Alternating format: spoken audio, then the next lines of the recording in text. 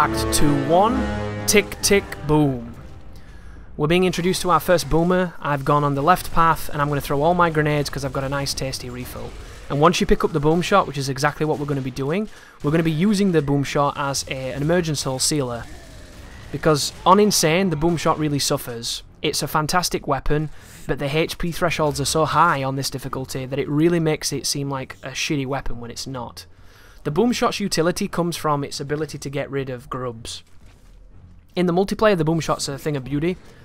And in the horde mode, the boom shot is really nice in the later games because it seems to perform a lot better. But on Insane, on the first game, you can shoot at a boomer with this weapon and he'll take 3 booms. 3 booms is 1 boom less than like what you pick up when you get this weapon, so it's really unacceptable.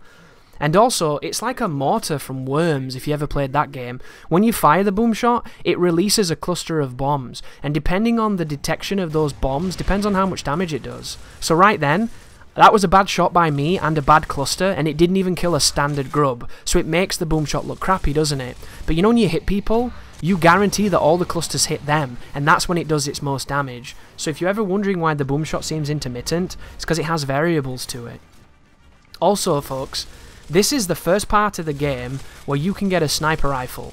However, it's very luck-based, because do you see the guy up in the building shooting at me with one? If you boom shot him, and the boom hits the wall behind him, and he explodes, and it throws his rifle towards us, you can pick up his sniper. It's really tough to do, though, and you can do it in the room coming up as well. That's the chainsaw from Gears of War 1. It is so powerful. It's crazy powerful. This is a tough fight as well. The reason this fight is tough is because you cannot control the spawns, and there's a lot of dudes. So be very... Like, right now I thought I was dead. I did not think I'd survive this, and I got very lucky that Baird chainsawed that drone.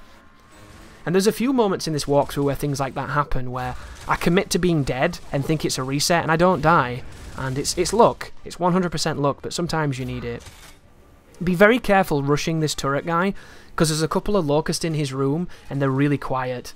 So this guy on the doorway, I'm going to try and clip him around the door with the boom, because I've got quite a lot of boom shots, and I know what I'm going to use this for, so I'm not afraid to use it. I'm trying to bait him to come. Do you see his shadow through the wall? That tells you he's on the other side of the wall. There's a bad reload. Take a shot every time I do a bad reload. You'll probably get quite drunk. Usually, I'm okay at active reloads. However, I have this nature of pressing reload when I stop firing, and if the gun's already started doing the reload, I fuck it up. So if you ever see an active where I press the active nowhere near the active bar, it's because I went to reload and the gun was already in the animation of reloading. It happens all the time, and I don't know why I do it. It's just one of those weird things. But this guy right here is using collision against me. He has an ultimate spot, and I can't hit him. So we're in a bit of a firefight, and I'm losing this firefight. So I'm going to push over here, but be very careful on this doorway. These 2 doorways here are the most dangerous in this area, because you never know if there's just a grunt sat next to it, and he just insta-kills you. But once you're here, this guy should go down pretty quickly. And there's the toll telling us that the war is over, and we won. Thank you for watching. You take care now.